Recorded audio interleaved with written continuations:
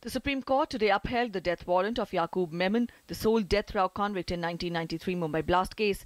A three-judge bench of the Apex Court dismissed Yaqub Memon's curative plea, saying that there was no procedural lapse and that the earlier bench was appropriately formed. Memon is the sole death row convict in the 1993 Mumbai blast case. Meanwhile, Maharashtra Governor Vidyasagar Rao has rejected Memon's mercy petition. Mortal remains of former President Dr. APJ Abdul Kalam have arrived at his hometown Rameswaram from New Delhi in a special aircraft. The special chopper has reached Rameswaram helipad. Union Urban Development Minister M. Venkaiah Naidu and Defence Minister Manohar Parrikar accompanied the mortal remains of Dr. Kalam. Minister of State for Shipping Pon Radhakrishnan, who is from Tamil Nadu, also joined the two union ministers. Former President's body will lie in state at Kilakadu till 7 p.m. for public to pay homage. Former President to be accorded state funeral with full military honours at 11 a.m. tomorrow. Prime Minister Narendra Modi has said that creating new institutions to nurture science and technology will be the best honour for the scientist President Dr. APJ Abdul Kalam. Prime Minister said light from this Ratna will guide us towards his dream destination, India as a knowledge superpower. He wrote article in leading newspapers paying tributes to former President.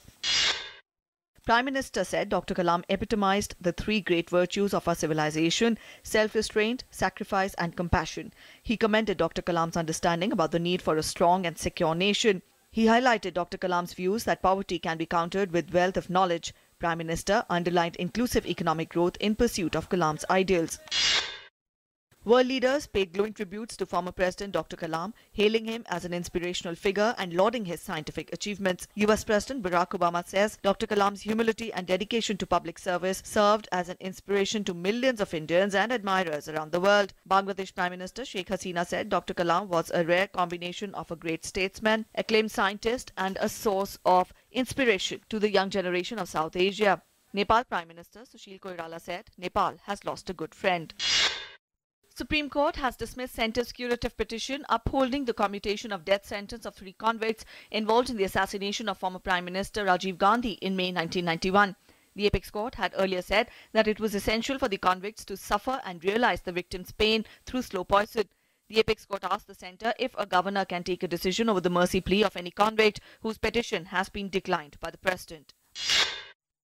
In Gujarat, Air Force helicopters and Army have been pressed into service after flood-like situation in Banaskantha and Kutch districts. Incessant rainfall caused by a deep depression lashed many parts of the state, leading to death of 25 persons over the past few days. Chief Minister Anandiben Patel reviewed the relief and rescue work in a high-level meeting at Gandhinagar. Whistleblower bureaucrats Sanjeev Chaturvedi and Anshu Gupta, founder of NGO Goonj, are among the people who have been awarded Raman Magsaysay Award for 2015. Sanjeev Chaturvedi is an Indian Forest Service officer and currently the Deputy Secretary of All India Institute of Medical Sciences. Anshu Gupta founded Goonj in 1999 after leaving his corporate job to start the organization. Amid continuous disruptions by opposition members, Lok Sabha Speaker Sumitra Mahajan has convened an all-party meeting tomorrow to discuss better functioning of the House. Proceedings in the House have been virtually washed out in the monsoon session so far. The meeting comes close on the heels of Congress members showing placards in the House despite being warned not to do so. Punjab police officer Baljeet Singh, who was killed in terrorist attack in Dinanagar on Monday, was cremated in 2012 when Louis Berger Company reportedly paid the bribe. 3 CRPF jawans, an officer and 3 civilians have been injured in a grenade attack by militants in Anantnag district of South Kashmir. According to police, militants lobbed a grenade on a CRPF party in Gazibagh area near KP Road, Anantnag, leaving 5 people injured. The injured have been admitted to a hospital and the area has been cordoned off and a hunt has been launched to nab the militants. Commander-in-Chief of Defence Services of Myanmar, Senior General Min Aung Hlaing, today called on Prime Minister Narendra Modi in New Delhi. Senior General U Min Aung Hlaing appreciated India's role as a reliable development partner for Myanmar. According to a report published by a daily, USA Today, ISIS is preparing to attack India to provoke an Armageddon-like confrontation with the US. The report refers to a 32-page Urdu document obtained from a Pakistani citizen with connections inside the Pakistani Taliban. The document, according to the report, was independently translated into English by a Harvard scholar and verified by several serving and retired intelligence officials.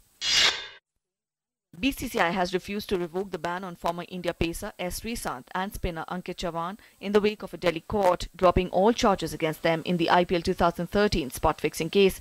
Talking to reporters in New Delhi, BCCI Secretary Anurag Thakur said that there will be no rethink on the life ban of the two cricketers. He said the earlier decision of BCCI's disciplinary committee ban on the case will stay on.